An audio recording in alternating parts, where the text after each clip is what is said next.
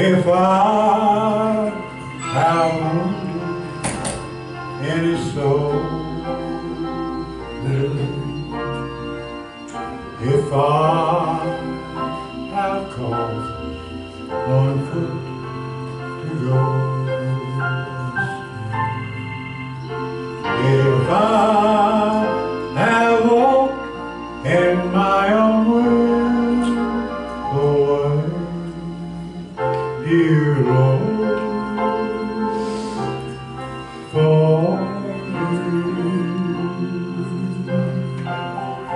If I have others, I will work.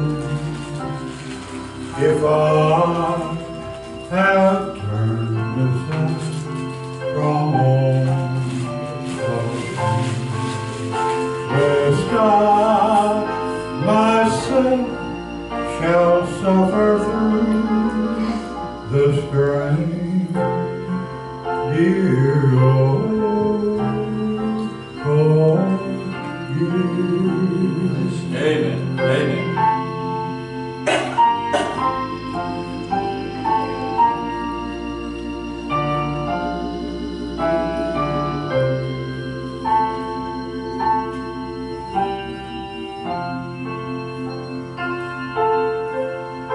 If I have been perverse or hard or cold, if I have longed for shelter from the cold, when thou hast given me some thought to hold, dear Lord,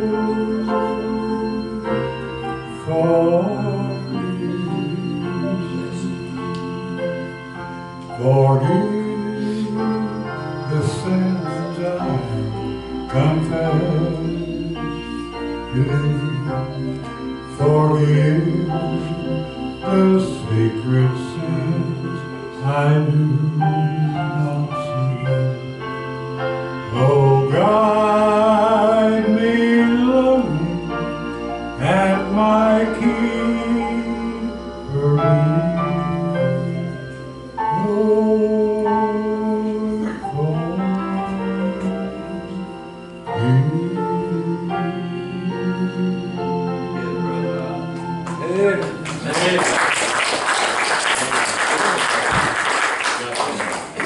Amen. God bless you, Dad. I appreciate that. All right, got it? All right. All right, let me help Dad get situated here. And help him with this first step anyway. There you go. You done good. Good job. You got it? All right. All right. Well, before we get to the preachings, anybody got a word of praise, a word of thanks? Anybody got a word of testimony they'd like to share this morning? Anybody have anything? I would like to say something, Pastor. Yes, brother. All right. Kathy is still unable to drive or anything to get out or getting cards or anything, but she did tell me to ask the church to thank you so much for the flowers that y'all sent her. And they told me about the lunch for Pastor and his wife last Sunday. Y'all know me. I forgot that. But anyway, I'm so sorry. I was trying to get up here fast to talk to Pastor about the little thing we done there with Anthony and stuff, and I didn't get to sign the cards, and I apologize for that. But anyway, it's good to be in God's house. Amen. And I'm sorry I forgot about the lunch, but I told Kathy right after church I would go buy her some groceries and stuff because she doesn't have any more to run for. So I apologize, Pastor, that I want you to stay so much. But I do know I love you. No, love you too, brother. And before you get going, just get ahead of the line and get you in her plate and stay with you, okay? There'll be plenty of food, I'm sure. Amen. Anybody else got a word of praise? Yes, Cassandra. Even though we still need prayers, our prayers have been answered when it comes to these kids. Amen. Also, I want to praise the Lord for helping us find this beautiful and wonderful church family. And I just want to praise Him They had a special need earlier this week that they let the church know about, and the church was able to assist with that. And if we need to continue to help out with that, we'll do what we can within our power and everything. But pray for the situation there. They've got the children at least through September. Possibly could have them permanently. It just depends on how things work out down in Florida. And so we'll just make it a matter of prayer and ask the Lord's will to be done in regard to that. But thankful for church family and answered prayer. Amen. Amen. Anybody else? Word of praise, word of thanks. All right, if no one has anything then, I'd like to return to the Gospel of John, if you would. The Gospel of John, chapter number 8. We'll pick up reading in verse number 28, and then we'll read down through verse number 36. We're going to be talking about being set free this morning. And beloved, aren't you glad that as a child of God, we have been set free? Amen. Nobody likes to be in bondage of any type. Nobody likes to be caged up in any way. But there are a lot of people today that just do not realize in their lost condition that they are under condemnation. They are under the wrath of God. They are under spiritual bondage or in spiritual bondage, but they do not have to be that way. If they'll just acknowledge that they're a sinner, ask Jesus Christ to come into their heart and save them, and turn from their sin and ask God to save them, praise be to God, they can be set free. Amen. And beloved, I'm thankful that I have been set free from the bondage, the penalty, the condemnation, the shame of sin, praise be to God. And let me tell you something, the devil likes to remind me of my shortcomings. I have a lot of individuals that like to remind me of my shortcomings. And beloved, the things that they speak may be true, but praise be to God, I've been forgiven, I've been cleansed, and I've been set free, and I'm no longer under that yoke and that bondage, praise be to God. Amen. Romans chapter number 8, let's pick up reading verse number 28. The Word of God tells us, Then said Jesus unto them, When ye have lifted up the Son of Man, then ye shall know that I am He, and that I do nothing of myself, but as my Father hath taught me, I speak these things. And He that sent me is with me. The Father hath not left me alone, for I do always those things that please Him. As He spake these words, many believed on Him. Of course, this is making reference to His crucifixion that's about to take place. Then said Jesus to those Jews which believed on Him, If you continue in my word, then you are my disciples indeed. And notice verse 32, And you shall know the truth, and the truth shall make you free. They answered him, We be Abraham's seed, and were never in bondage to any man. How sayest thou, Ye shall be made free? Jesus answered them, Verily, verily, I say to you, Whosoever committeth sin is the servant of sin, and the servant abideth not in the house forever, but the Son abideth ever. If the Son therefore shall make you free, ye shall be free indeed. Amen. Let's bow our heads and go to the Lord in prayer and ask the Lord to bless the reading of the Scriptures here this morning. Dear kind and gracious Heavenly Father, we are thankful for this time that you've allowed us to come to your house to worship Thee in spirit and truth. And Lord, we are thankful for this beautiful day that you've made. Let us be glad and rejoice in it, Father. We're thankful for the breath of life you've given us to enjoy creation, and we're thankful for the health and the ability that you've given us to be in thy house this morning. And Lord, we're thankful for your word and for the truth and instruction that we receive from thy word. And Father, as a child of God, we can rejoice and be thankful that we've been set free and that we're no longer under the bondage of sin. We're no longer the servant of sin, and that we've been set free because of our faith and trust in Thee. And Lord, I pray now this morning that you'd help me as I preach. Give me that anointing of the Holy Ghost to preach with clarity of thought and clarity of speech. And Lord, strengthen my lungs that I may be able to declare thy word this morning. And Father, I pray for all of us here this morning that we'll all open up our ears and our hearts to the preaching of thy word, that we be closer drawn to thee and learn something to help us in our daily walk with thee. And Father, I pray that if there's one here this morning that has never trusted thee as Lord and Savior, Lord, I pray that you convict their heart of sin, that you draw them to yourself, and that they come forward this morning and be set free and be born into the family of God and be saved before it's eternally too late. And Lord, we just thank you and praise you for what you've already done. And Lord, we thank you and praise you for what you're going to do. For it's in Christ's name we do ask it all. And amen. And notice here as we go back to our text here, And verse 28, then said Jesus unto them, when you have lifted up the Son of Man, then you shall know that I am He, and that I do nothing of myself, but as my Father hath taught me, I speak these things. Jesus Christ said, and if I be lifted up, would do what? Would draw all men into Himself. Thanks be to God, and praise be to God for Jesus' death on the cross of Calvary, amen, and taking your place and taking my place, and paying a debt that you and I could never pay, and paying the debt of sin in its totality. Praise be to God. Amen. And notice here, verse number 32, and you shall know the truth, and the truth shall make you free. Beloved, I don't know about you, but I like things that are free. Amen. I like it when I get coupons through the mail that says if you buy one thing, you get something free. Amen. I like it when you get those emails that says you get something free with the purchase. Hey, that's my kind of talk. That's my kind of language. Amen. I like things that are free. That's why I do not understand why man, and I say this, mankind as a whole, rejects the gospel message and rejects the gift of salvation that Jesus Christ offers through the cross of Calvary. I don't understand that. We get excited when we get a free Big Mac. We get excited when we get a free Whopper. We get excited when we get a free pair of shoes. But bless God, what shall it profit a man if he shall gain the whole world and lose his own soul? The most important thing we have is not a hamburger. It's not a car. It's not a piece of clothing. Hey, the most important thing we have is the soul that we carry inside. And friend, if you die lost, unregenerate, without Christ, you'll spend an eternity in a devil's hell that was created for the devil and his angels. It does not have to be that way. It does not have to be that way. But yet we enjoy free things all the time. What about the free pardon of sin? The free gift of salvation that's through Jesus Christ. I think it's Romans 6:23 tells us, for the wages of sin is death, but the gift of God is through Christ Jesus our Lord. Hey, salvation is a gift. For by grace are you saved through faith, and that not of yourselves. It is the gift of God, not of works, lest any man should boast. Amen.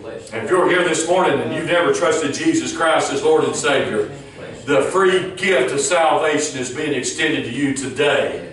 Beloved, you just won't wake up one morning and say, today's the day I'm going to get saved. Beloved, a lot of people, I think, have been misled in regard to their salvation. Now listen, I can't see a person's heart. That's between them and God.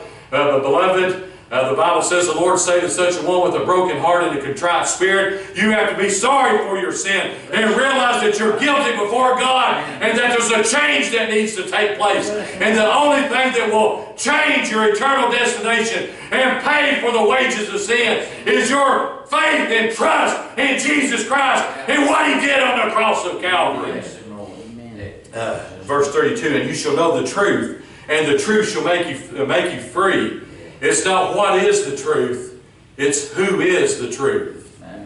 In the Gospel of John, chapter 14, verse number 6, the Word of God tells us, and Jesus saith to them, I am the way, the truth, and the life.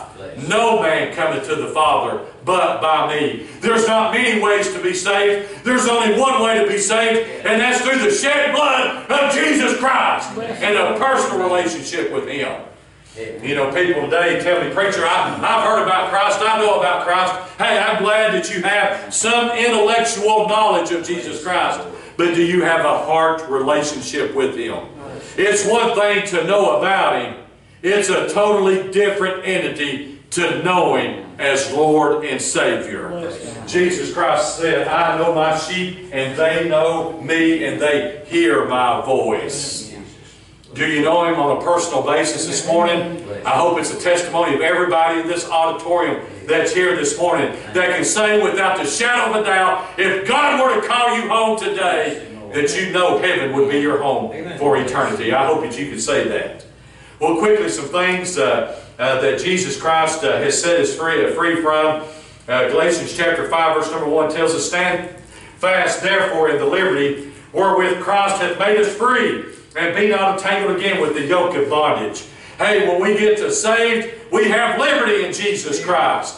We don't have to live under guilt. any longer. We don't have to live under shame anymore. We don't have to live under condemnation anymore. We have liberty in Jesus Christ. Now, it certainly is not a license to sin. Shall we continue in sin that grace may abound? God forbid. You know, we're not to continue on. That's what repentance is. You turn from your wicked, sinful lifestyle, and you turn to God, and you're no longer a servant unto sin, but you're a servant unto Jesus Christ. The word repent means to have a change of mind, or to have a change in direction. You were going this way to a devil's hell, lost in your trespasses and sins, spiritually dead, but now you've repented and you've turned to God and asked God for forgiveness, and God saved you, and now you become a servant to the King of Kings and the Lord of Lords. Praise be to God. Thank God for that liberty that we have in Jesus Christ. We're not under the law anymore. We're not under the schoolmaster. We're no longer under a schoolmaster. Praise be to God. We're living under the day and dispensation of grace. And where sin abounded, grace did much more abound. Amen. But we're free from the present condemnation of sin. Let me tell you something. The Bible talks about two future judgments that's going to take place. One is called the Great White Throne Judgment. And those that are lost without Christ, they'll stand at the Great White Throne Judgment. The Bible says the books will be opened and they'll be judged according to their works. The Bible records some sad commentary that day. There are going to be religious people. There's going to be church-going people that's going to stand before Jesus Christ. Have we not prophesied in thy name? Have we not done these miracles? Have we not done these many wonderful works? And Jesus Christ will look at them and say, depart from me, you workers of iniquity. I never knew you. Never knew you.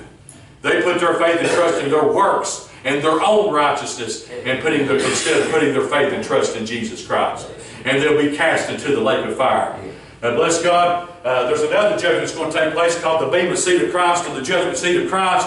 And it's for the redeemed. It's for saved people. And let me tell you something, we won't give an account of our sins at the Bema Seat of Christ. That was taken care of at Calvary. But bless God, we will stand to give an account of what we have or have not done since our salvation.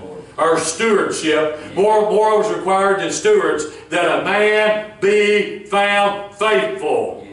Beloved, that's why it's important to come to church. That's why it's important to serve God and be involved in some type of ministry, whatever it may be, and do something for Jesus Christ, because we will stand to give an account as believers at the Bema Seat of Christ one day. And so the Lord's taking good notes. He's taking good notes. We better be busy, hadn't we? Amen. But we're free from the present condemnation of sin. Romans chapter 8 verse number 1 tells us there is therefore now no condemnation. Anthony, weren't you glad when Tony stepped in and said, you were set free? So glad. Well, weren't you glad? Amen. I've been glad too after I read that list. I've been rejoicing. Amen. But let me tell you something. Aren't you glad that when you bowed down and you asked Jesus Christ to save you? I've heard this testimony so many times. Preacher, it was like the weight of the world was lifted off my shoulder. It's like I'd been set free. It's like I had a new life. Well, guess what? That's exactly what happened to you, praise be to God. And that weight of the world was the wrath and condemnation of God being lifted off of you, praise be to God. There is therefore now no condemnation to them which are in Christ Jesus, who walk not after the flesh, but after the Spirit. John chapter 3 verse number 18 tells us, he that believeth on him is not condemned, but he that believeth not is condemned already, because he hath not believed in the name of the only begotten Son of God.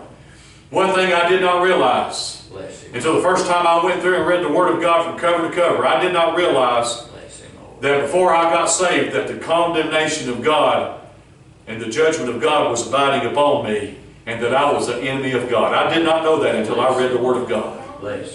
And beloved, that ought to be an eye-opener right there. Amen. I don't know about you, but I would not want to be the enemy of God. Amen. Amen. But in our sin state, that's exactly where we're at.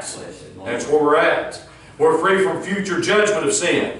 In John chapter 5, verse number 24 tells us, verily, verily, I say unto you, he that heareth my word and believeth on him that sent me hath everlasting life, and shall not come into condemnation, but is passed from death unto life. Aren't you thankful? Praise be to God. Amen. that we won't have to stand before God and say, I'm guilty. Jesus Christ took care of that. Amen. Amen. And then when the devil, our accuser, stands before God and says, oh, would you look over and see what he done? Did you see what she said?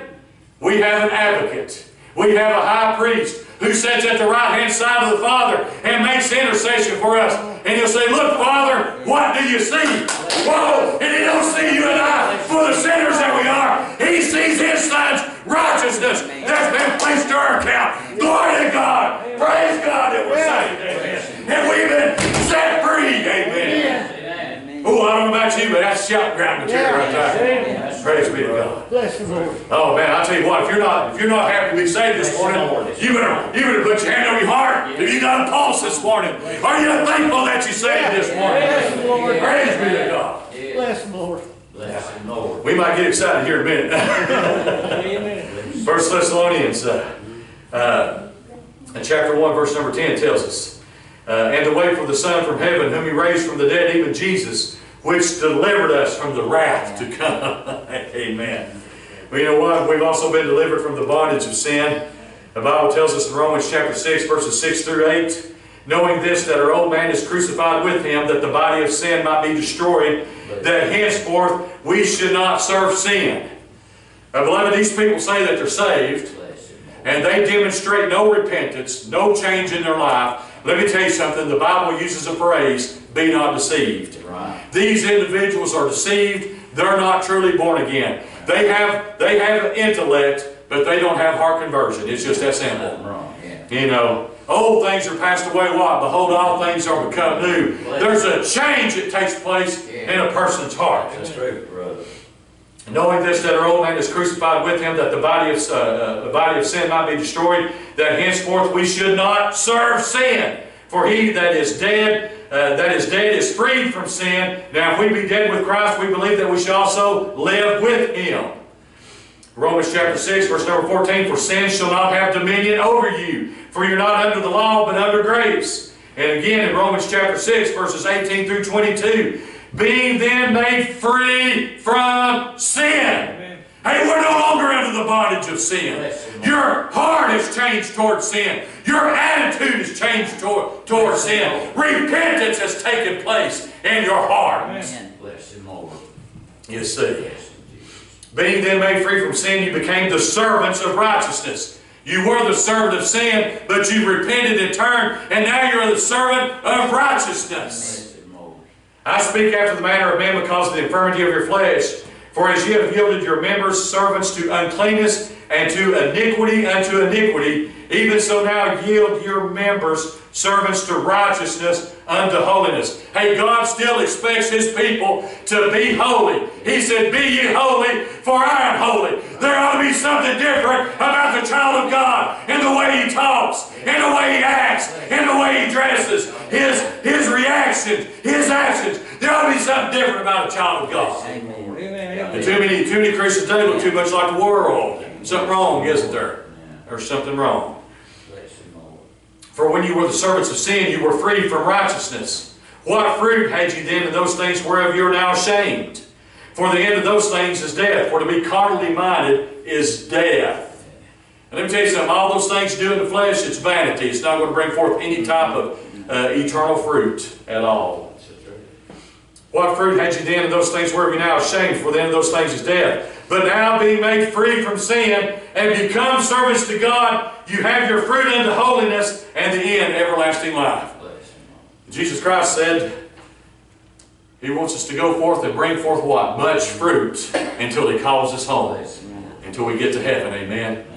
That you bring forth much fruit. And then last of all, we'll stop right here because I can smell that food through the doors back there. Amen. And I've been worked up an appetite. Now I've fed you spiritually, now it's time to get ready to go eat physically, amen? But you know what? I had people today say, preacher, I'm scared. Now let me tell you something. We all, to a certain degree, have fear within ourselves. Amen. And my fears may be different from your fears. You know, his biggest fear is that Tennessee's going to beat Florida one day. Now, he's probably not afraid about that. You know, he's like, that's not going to happen. You know, But the fact of the matter is we have different fears. Some of y'all scared of spiders. I am. That's all right, Carl. Some of you might be scared of snakes. All right? Got one scared of snakes. Some might be scared of heights. Might be scared of different things. But you know what? In Christ, we've been set free of our fears. And let me tell you something, specifically the fear of death. The Bible says that the last enemy to be conquered is death. And when Jesus Christ arose that third day, the last enemy that was conquered was death, because the grave and death could not hold him. Now, beloved, if we're in Christ, death and the grave will not have dominion over us. And the Bible tells us for the believer that when we take our last breath, and by the way, it's going to happen if we live long enough, it is appointed a man once to die, then after this the judgment. Let me tell you something, that's an appointment all of us have unless the rapture of the church takes place. If we all live long enough, God's going to call us home. Let me tell you something, this body's going to die, but the Word of God makes it very clear where our spirit goes. To be absent from the body is to be present with the Lord. And the last breath you take here upon this earth, the next thing you'll see will be glory in heaven. Amen? Amen. And so, beloved, we're not to fear death as a believer. You'd be surprised how many people have come up to me and say, "Preacher, I'm scared to die." Now let me tell you something. I'm not scared to die. Do I want to die? No, I don't want to die. It's our natural, fleshly desire to live as long as we possibly can, because we are experiencing life, you see. And that's understandable. But if God calls me home this evening, I'm not afraid to die. I found out earlier this week another co-worker of mine has got cancer. I'm not sure what form, not sure what stage. And he was already gone for the day. And there was a powwow that took place while I was gone, and he disclosed that information. He had already disclosed it to me privately. And then he disclosed it with the other co-workers, and he was gone for the remainder of the day. Very interesting question this man asked me. This man's a religious man. I really believe he needs to be truly born again. But here's what he said. He said, "How did you react when you were told the news that you had cancer?" You know, I said, I really didn't know what to say. I really didn't know how to react. But I said, I'll tell you this much, I had no fear. I had no fear. And I know some of y'all in here are cancer survivors and battle cancer. The reason that we can say we have no fear is because of who's inside of us. Greater is He that's in you than he that is in the world. And beloved, we are free from fear when we're in Christ Jesus. That's right, brother. Notice here what the Bible tells us. 3 verses here, we'll close. Hebrews chapter 2, verses 14 to 15. "For as much then as the children are partakers of flesh and blood, He also Himself likewise took part of the same, that through death He might destroy him that had power of death, that is, the devil." Notice verse 15. "And deliver them who through fear of death were all their lifetime subject to bondage." Now, beloved, the believer is not afraid to die because he knows where he's going. Now, let me tell you something. A lost person who doesn't know where they're going to spend eternity, let me tell you something. They're afraid to die. And, beloved, there's people today spending millions of dollars trying to get their DNA cloned and frozen so that they can live for eternity. Hey, I can save them a lot of money, and I can help them out right now. Bank the money, give it to this church. We'll invest in some missionaries and some community projects here to help out and glorify God. But man was created to be an eternal being. And you're going to spend eternity in one of two places. Either in God's heaven or in devil's hell. Hey, you don't have to get your DNA cloned. You got to make a choice where you're going to spend eternity. Acknowledge that you're a sinner and that you need salvation and get born again. And oh, by the way, you'll get a new body when that happens. Or, if you decide to reject that, you can spend all the money you want to. Because let me remind you of another fellow. We read about him in the Scriptures. The rich man, and in hell, lifted up his eyes being in torments. Hey, this guy had a lot of money. It didn't help him. It's not going to help you either. And so you just need to get born again. Don't worry about trying to get your DNA cloned. Just get born again. Amen. And deliver them who through fear of death were all their lifetime subject to bondage. Psalm chapter 23, verse number 4. Yea, though I walk through the valley of the shadow of death, I will fear no evil. Why? For thou art with me, thy rod and thy staff, they comfort me. Hey, the reason we can not fear death as a believer this morning is because He, thou, art with us. Amen. Praise be to God. Amen. And so, beloved, some things we've been set free from. Hey, I'll tell you what, Anthony, you ought to be set free. Thankful you're set free. A 2-page list like that, goodness, I didn't think you was that bad of a fella. You have to talk to Larry about that. That was his list, by the way. But you know what the fact of the matter is? If you're here this morning and you've never been saved, you're condemned and under the wrath of God. But that can be changed before you leave this auditorium this morning. And you can come forward and be saved and be born again and ask Jesus Christ to come into your heart and save you. Amen. And so at this time, if you're willing and able, I'd like to invite everybody to stand, please. Everyone's standing, everyone's heads bowed, everyone's eyes closed. Musicians, if you'll make your way over to the instruments. We'll ask a question here this morning. Maybe there's someone here this morning and the Holy Spirit of God is